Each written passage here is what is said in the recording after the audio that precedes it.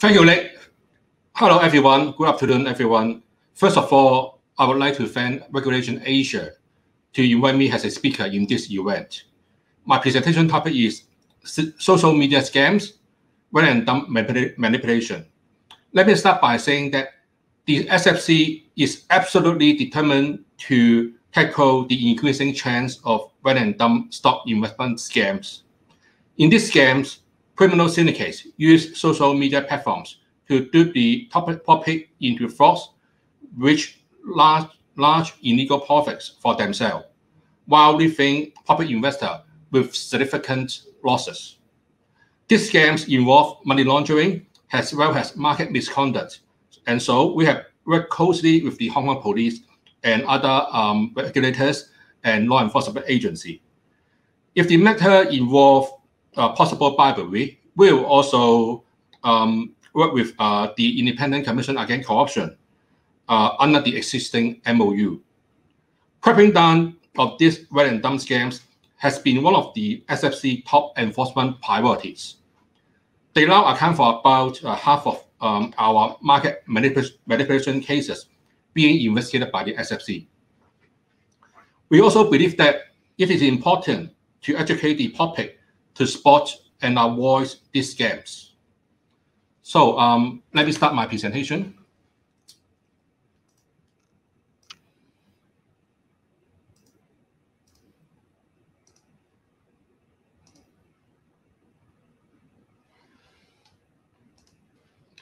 So first of all, let me explain what is the random scams. A random scam is a form of stock market manipulation where the scammers use different means to run up the share price of a listed company and then dump the shares to other investors at an artificially high price. These scams normally take place in three stages. First one is cornering and ramping. The second one is offloading. And the final stage is dumping. Cornering and ramping. The scammers target a listed company which has small market capitalization, low market liquidity, and higher shareholding concentration. Purchase a significant portion of the target shares using a lot of nominees' accounts to corner the shares. Those we can see from the aggressive purchase would significantly drive the share price. The second stage is offloading. The scammers will offload the shares by colluding with the accomplice to disseminate favorable, usually false and misleading information about the target company via popular social media platforms to induce investors to buy the shares. You may know, we also hear about the WeChat Girl or through the Facebook, WhatsApp, other popular social media platforms. Those scammers will make use of this platform to disseminate or to induce more investors to buy the particular stock so that they can earn their more profits from their scams. So this final stage is dumping. The scammers will dump all of their remaining shares, leading to a price collapse. Usually, the investor who fall into the scam will not be able to contact the scammers after the price collapse. This slide shows how the random manipulation works. Basically, you can see at the center of this diagram, we sell the three stages which I just mentioned about the random scam. Step one is about the syndicate use their own security accounts or nominees account to buy a large quantity of target stock, has relatively lower price and push up the share price. Basically, in our experience, the syndicate will use a lot of nominees accounts. Basically, they will recruit the nominees such as student, housewife, or other like construction worker, etc., to offer advantage to them, and then to buy their land to open the account in different security firms or even banks. So the step two is about the syndicate then induce investors to purchase the target stock at high price via social media platform, which I just mentioned about the maybe through the popular social media platform like Facebook and WeChat, Instagram, or other media means. And then the first one, the step 3, is the syndicate subsequently sold the share target stock at higher price to make huge profit. After they induce more and more investors to buy the share, the genuine demand for the particular stock will then be pushed up, and then the share price will also be pushed up as well. So at stage 3, like the offloading stage, the syndicate will have more profit if the demand and the share price be pushed to the peak of the diagram. You can see this one, step 3, this one. And then the step 4, the share price collapse after a large sell-off by the syndicate. Investors suffer a lot of losses as a result. Basically, if the syndicate think they have sufficient profit, handsome profit already, they will show all their shares at one time to push down the share price, and then leading to the price collapse. So the source of random cases, there are 4 major sources in our daily monitoring. The first one, which occupy over 90%, I think, is the daily monitoring by our surveillance team. The second one is the self-reporting from licensed corporations. The first one is about public campaigns, and the fourth one is the referral from other regulators and law enforcement agencies.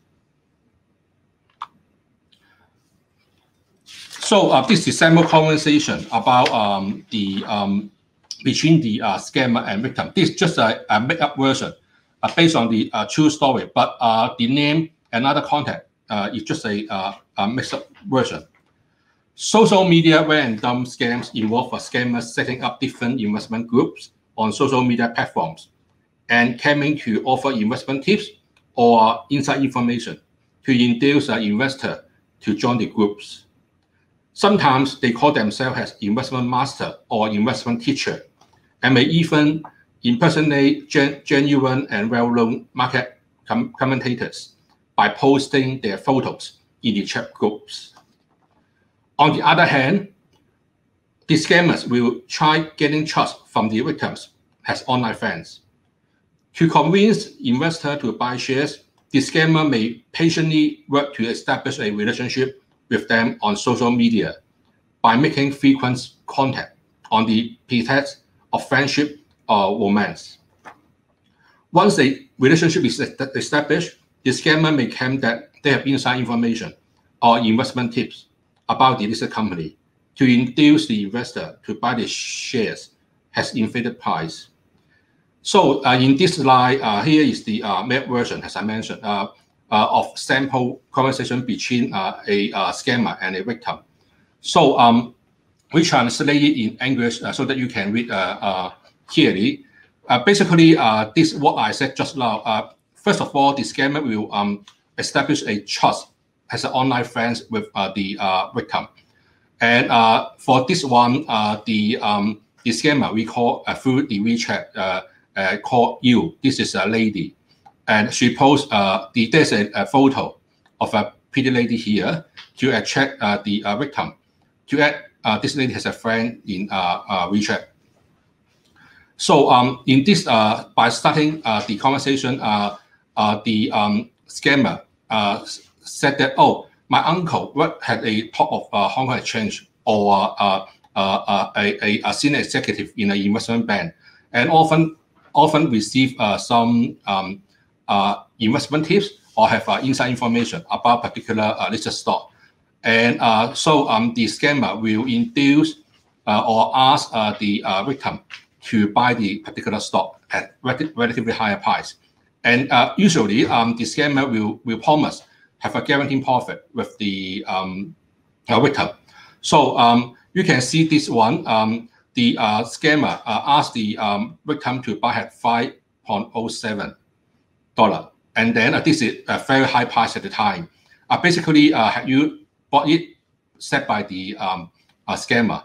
Once the victim say, oh, I bought it already, and then the typical features in our investigation, we found that the scammer will always ask the victim to send the screen cap of his or her purchase the transaction has approved to send the scammer, because this scammer is why they need to do that, because this is scammer just an employee of the syndicate, of the random syndicate. So he or she, the scammer, need to have receive some profit as a reward for inducing the victim to buy the share. So that means this Richard lady need the screenshot from the victim.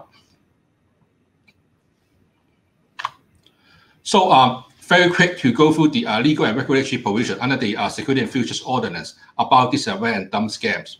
Basically, this scam related to market manipulation, involving false trading, stock market manipulation, and disclosure of false or misleading information inducing transaction.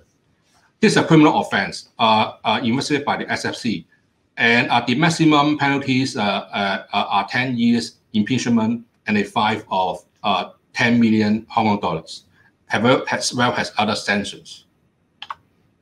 So this slide shows the SFC took the proactive approach to tackle the random scam. Not only SFC alone, but we collaborate with the Hong Kong Police and the Independent Commission Against Corruption to tackle the syndicate.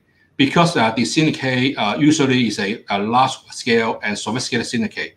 So the collaboration between the SFC with other regulators or law enforcement agency will increase our efficiency to combat the syndicate, the serious crime, and also the work of the SFC is to protect the investing public. So it will increase our efficiency and also more effective to tackle the syndicate. Basically, for police case like this one, this photo was taken from the joint press conference in March this year with the police after the joint search operation against a large-scale random syndicate. A total of 12 syndicate members were arrested by the police for the offense of money laundering. And the SFC investigation focused on the market manipulation and other market misconduct under the Security and Futures Ordinance. And for the next day, you can see there are wide media coverage for our joint operation. Apart from the Hong Kong Police, we also have an MOU with the ICAC since August 2018.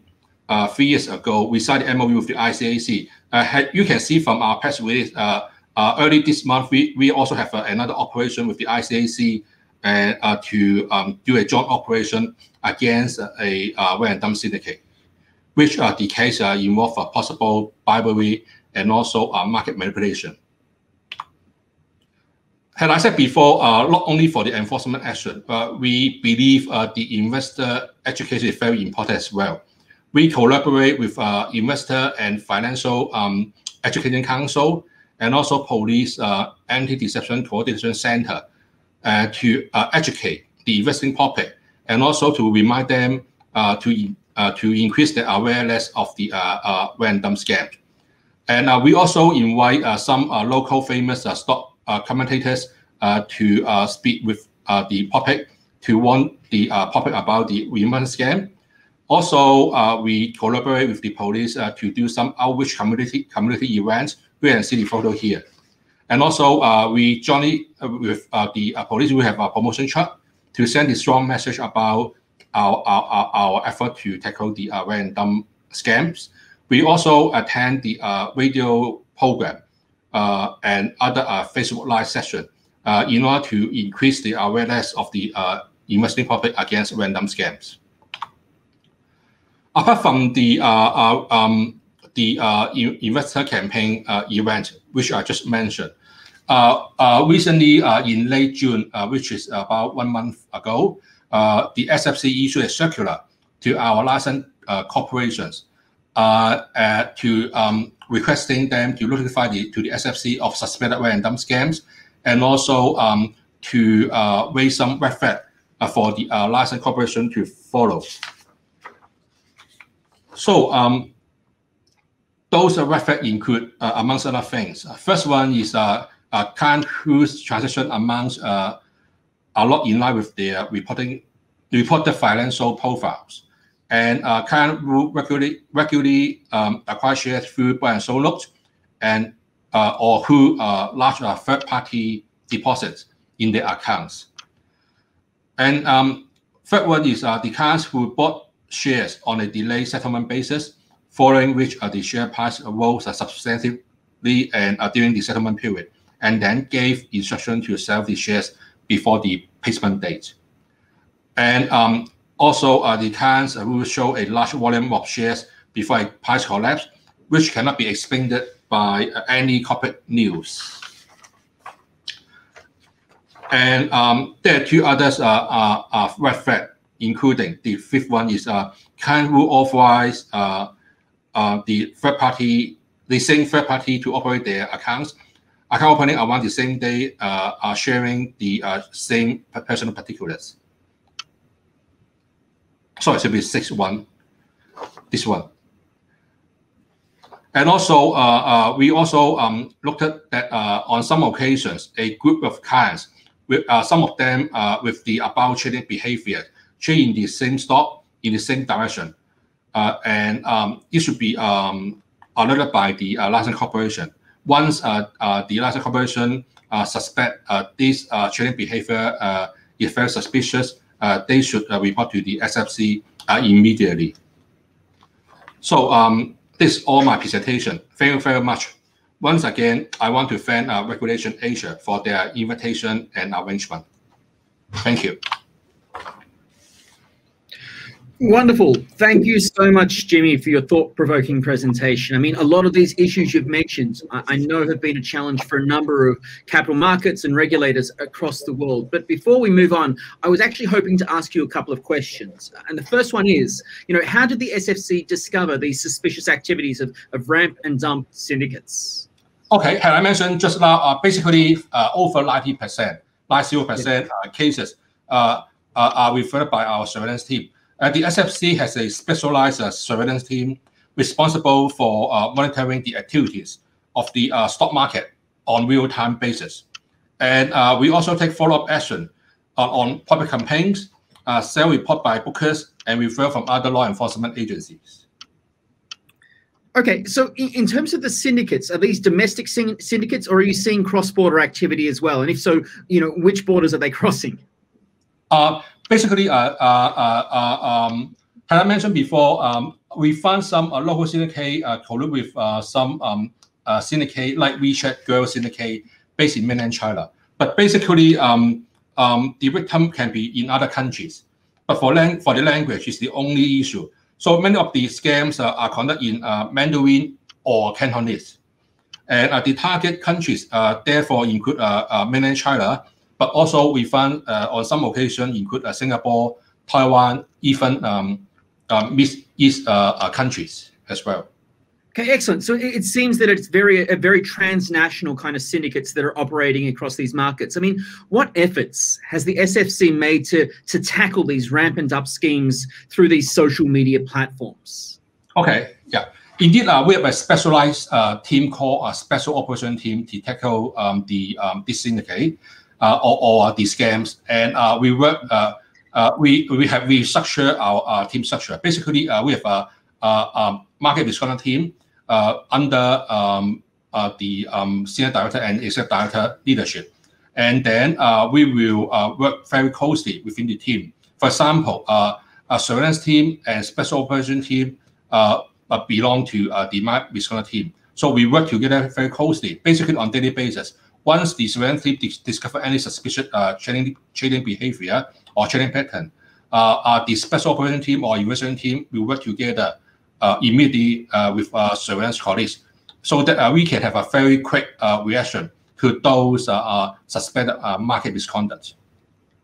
Okay, it definitely sounds like you're taking a lot of steps and integrating technology into your process. But I guess, what are the common denominators of stocks touted or favored by social media scammers? I mean, are they working in tandem with the ramp and dump fraudsters? Are these main board? Are they small cap stocks? Are they from the gem market?